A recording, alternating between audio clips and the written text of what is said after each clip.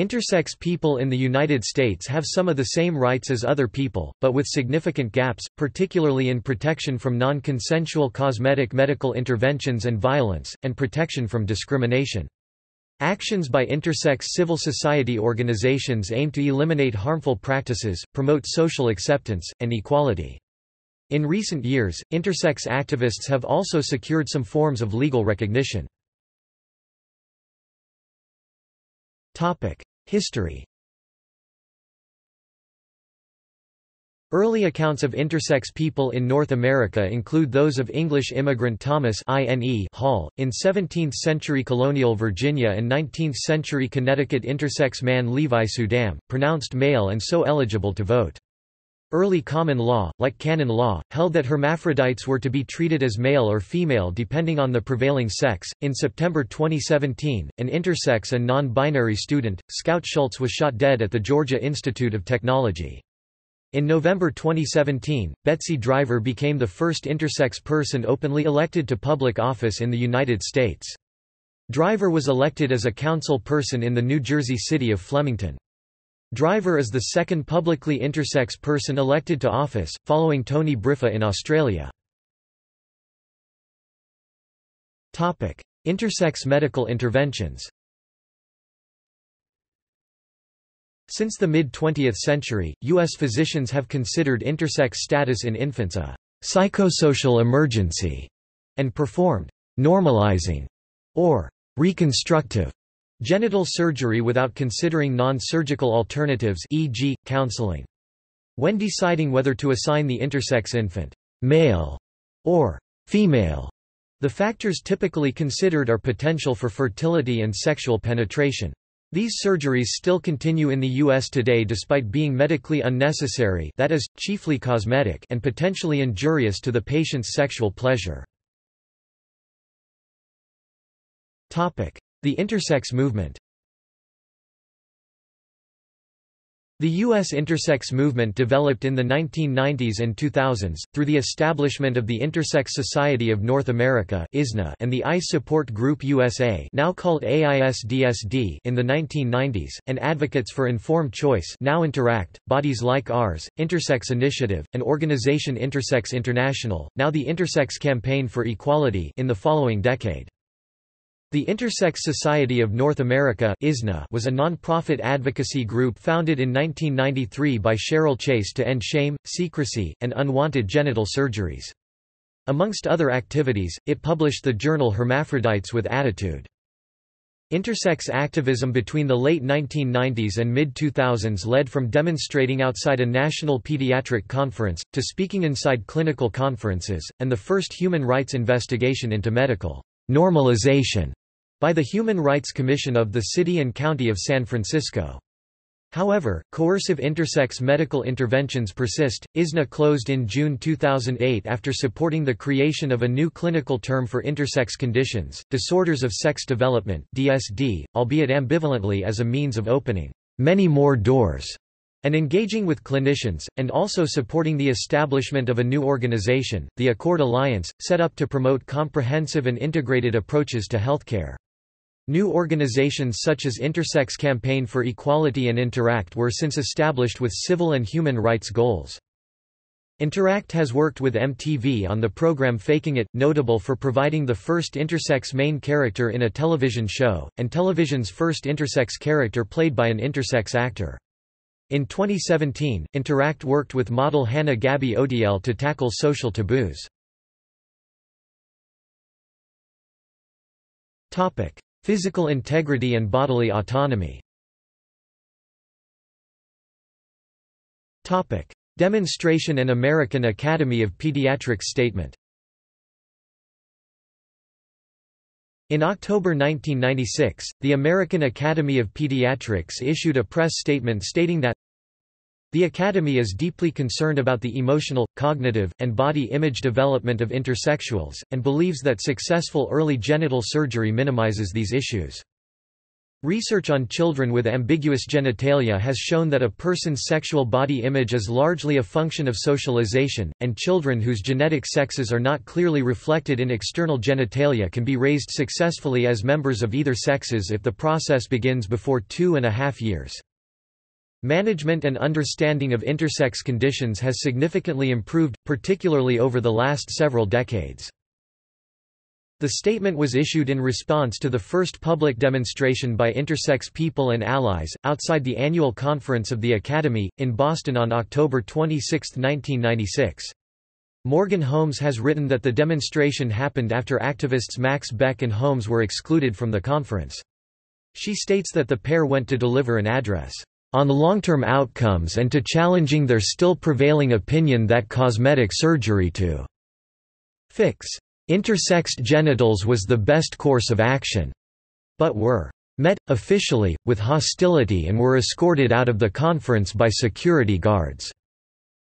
The demonstration, by Beck and Holmes, with allies from Transsexual Menace, is now marked as Intersex Awareness Day.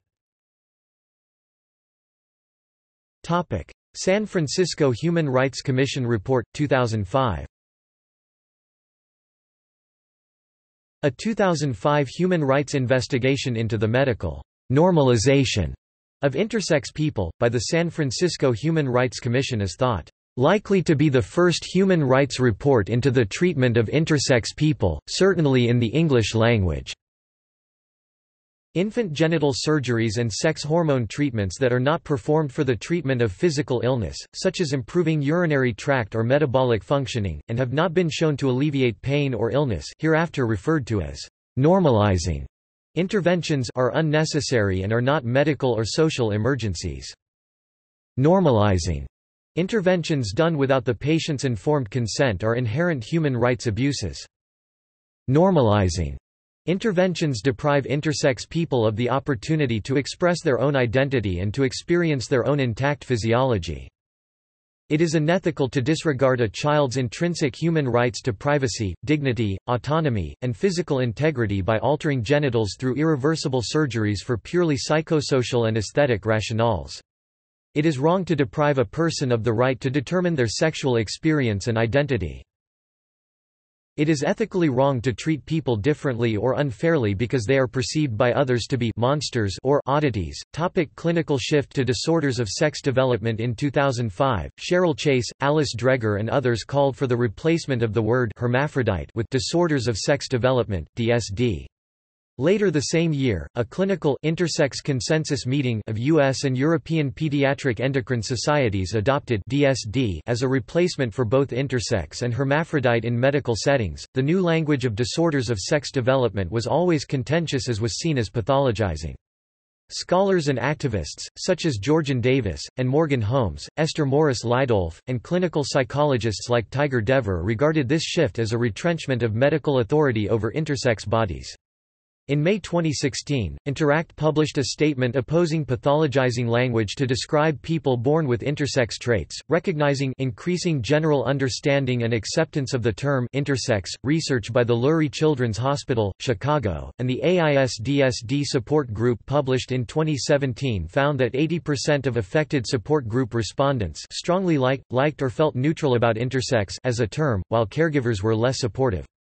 The hospital found that disorders of sex development terminology may negatively affect care, give offense, and result in lower attendance at medical clinics. The research results for disorders of sex development mirrored earlier results from a survey of a congenital adrenal hyperplasia support group, the CARES Foundation. International advocacy. In 2013, Pigeon Pagonis testified for Interact before the Inter-American Commission on Human Rights about the medical interventions they were subjected to as an intersex child, alongside Latin Americans Mauro Cabral, Natasha Jimenez and Paula Machado. In 2014, Ann Tamar Mattis was published on medical interventions as torture in healthcare settings, in a book by the Center for Human Rights and Humanitarian Law at American University Washington College of Law. In 2016, the United Nations Committee Against Torture asked the United States government to comment on reports of intersex medical interventions on infants and children, following submission of a report by Interact.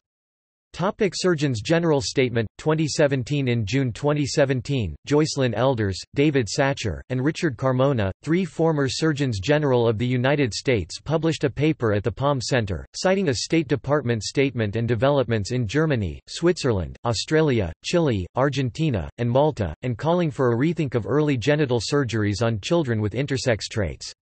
The statement reflected on the history of such interventions, their rationales and outcomes, stating, "When an individual is born with atypical genitalia that pose no physical risk, treatment should focus not on surgical intervention but on psychosocial and educational support for the family and child. Cosmetic genitoplasty should be deferred until children are old enough to voice their own view about whether to undergo the surgery. Those whose oath or conscience says, 'Do no harm,' should heed the simple fact that, to date, research does not support the practice of cosmetic infant genitoplasty." Human Rights Watch – Interact Report on U.S. Children, 2017. In July 2017, Human Rights Watch and Interact published a report on medically unnecessary surgeries on intersex children, "I Want to Be Like Nature Made Me", based on interviews with intersex persons, families and physicians. The report states that intersex people in the United States are subjected to medical practices that can inflict irreversible physical and psychological harm on them starting in infancy, harms that can last throughout their lives. Many of these procedures are done with the stated aim of making it easier for children to grow up normal and integrate more easily into society by helping them conform to a particular sex assignment. The results are often catastrophic, the supposed benefits are largely unproven, and there are generally no urgent health considerations at stake.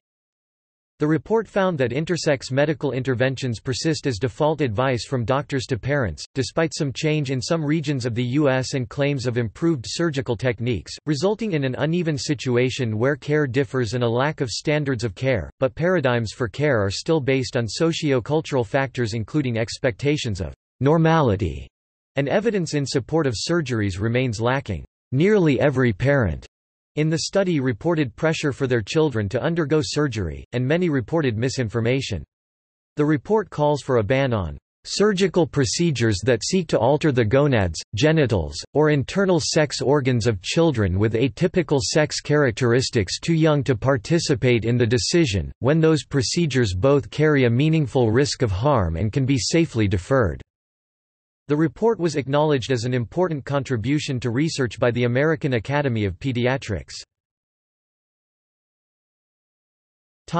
Responses to developments. In a 2017 interview for Harper's Magazine, Lawrence Baskin, chief of pediatric urology at University of California, San Francisco, told journalist Sarah Topol that he would recommend early surgery not just for 5-alpha but for 95% of known DSD conditions. Baskin classifies such operations as corrective surgeries, no different from fixing a cleft palate or clubfoot. Quote, "We basically treat them because they have a congenital anomaly." In response to the 2017 Human Rights Watch report, Associated Press reported opposition to a ban by CARES Foundation, arguing that parents should be able to agree to surgeries to reduce the size of the clitoris without considering moral and philosophical agendas. Kyle Knight of Human Rights Watch responded that there's no evidence of a health risk, and there are limits to what parents can do to their kids. Interact states that they are unaware of any jurisdiction in the U.S. that enforces its own FGM laws in cases where the girl undergoing clitoral cutting has an intersex trait. In November 2016, GLMA, Health Professionals Advancing LGBT Equality passed a new policy position on patients with differences in sex development, recommending delay of any surgical interventions and gender-related medical interventions for DSD that are not deemed medically necessary. Associated Press reported in July 2017 that the American Medical Association Board of Trustees is considering a policy statement, urging doctors to defer intersex surgery on infants and young children, except when life-threatening circumstances require emergency intervention. On August 28, California became the first U.S. state to condemn nonconsensual surgeries on intersex children, in Resolution -110 Seychelles rupees. Reparations. MCV. Aronson. The case of MCV. Aronson, advanced by Interact with the Southern Poverty Law Center, was brought before the courts in 2013. The child in the case was born in December 2004 with ovatestes, initially determined as male, but subsequently assigned female and placed in the care of South Carolina Department of Social Services in February 2005. Physicians responsible for MC initially concluded that surgery was not urgent or necessary and MC had potential to identify as male or female, but, in April 2006, MC was subjected to feminizing medical interventions. He was adopted in December 2006. Aged 8 at the time the case was taken, he now identifies as male. The Southern Poverty Law Center states, "In MC's condition, there is no way to tell whether the child will ultimately identify as a boy or a girl. Instead, the doctors decided to assign MC female and change his body to fit their stereotype of how a girl should look." The defendant in the case, Dr. Ian Aronson, had written in 2001 that, "Feminizing genitoplasty on an infant who might eventually identify herself as a boy would be catastrophic." The defendants sought to dismiss the case and seek a defense of qualified immunity, but these were denied by the District Court for the District of South Carolina. In January 2015, the Court of Appeals for the Fourth Circuit reversed this decision and dismissed the complaint, stating that, "It did not mean to diminish the severe harm that MC claims to have suffered, but that a reasonable official in 2006 did not have fair warning from then existing precedent that performing sex assignment surgery on 16-month-old MC violated a clearly established constitutional right." The court did not rule on whether or not the surgery violated MC's constitutional rights. State suits were subsequently filed. In July 2017, it was reported that the case had been settled out of court by the Medical University of South Carolina for $440,000. The university denied negligence, but agreed to a compromise settlement to avoid costs of litigation. Topic: Protection from discrimination. In May 2016, the United States Department of Health and Human Services issued a statement explaining Section 1557 of the Affordable Care Act, stating that the act prohibits discrimination on the basis of intersex traits or atypical sex characteristics in publicly funded healthcare, as part of a prohibition of discrimination on the basis of sex. Intersex persons are also protected by the Americans with Disabilities Act. In 2017, Interact submitted an amicus curiae in the matter of Gavin Grimm (GGV). Gloucester County School Board regarding protections in education for issues of gender identity under Title IX. The submission stated that the Gloucester County School Board held a simplistic view of physiological sex that is demonstrably inaccurate as a matter of human biology. Moreover, it demeans many thousands of intersex youth by erasing their bodies and lives and placing them outside the recognition of the law. Topic: Identification documents. Topic: Third sex classifications. On Intersex Awareness Day, October 26, 2015, Lambda Legal filed a federal discrimination lawsuit against the United States Department of State for denying non-binary intersex Navy veteran, Dana Zzym, Associate Director of Intersex Campaign for Equality, a passport. On November 22, 2016, the District Court for the District of Colorado ruled in favor of Zzym, stating that the State Department violated federal law. The ruling stated that the court found no evidence that the department followed a rational decision-making process in deciding to implement its binary-only gender passport policy, and ordered the U.S. Passport Agency to reconsider its earlier decision. On September 26, 2016, California resident Sarah Kelly Keenan became described as the second person in the United States to legally change her gender to non-binary. Keenan, who uses she, her pronouns, identifies as intersex. both as my medical reality and as my gender identification. It never occurred to me that this was an option, because I thought the gender change laws were strictly for transgender people. I decided to try and use the same framework to have a third gender." In December 2016, Keenan received a birth certificate with an intersex sex marker from New York City, the first birth certificate issued using this term in the United States. Keenan had applied for a non-binary birth certificate, but the City Department of Health and Mental Hygiene required a biological term. Press coverage in December 2016 also disclosed that Ohio issued a birth certificate with a sex marker of hermaphrodite in 2012.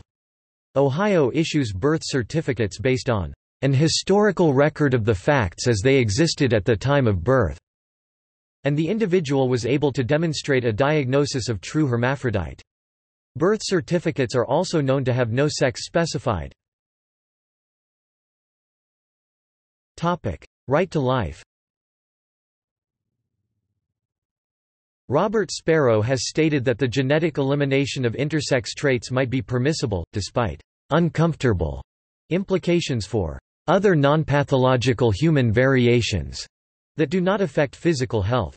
In response, Georgian Davis argues that such discrimination fails to recognize that many people with intersex traits led full and happy lives, and that the intersex community is only invisible to those who choose to ignore it.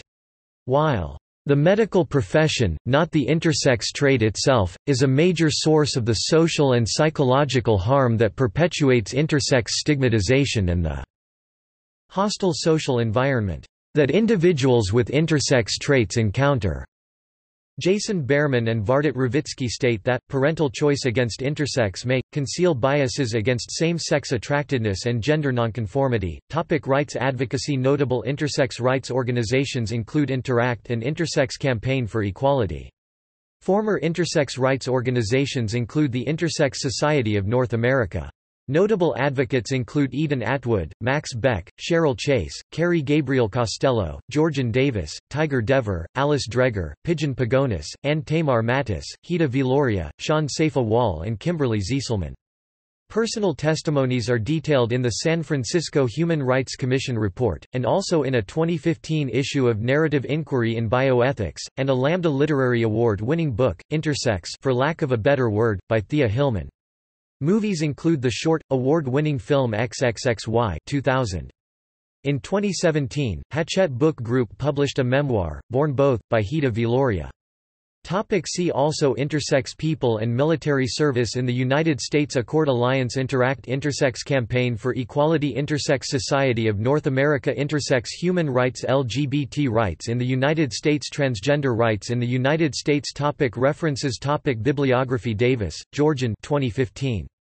Voices, Personal Stories from the Pages of NIB PDF.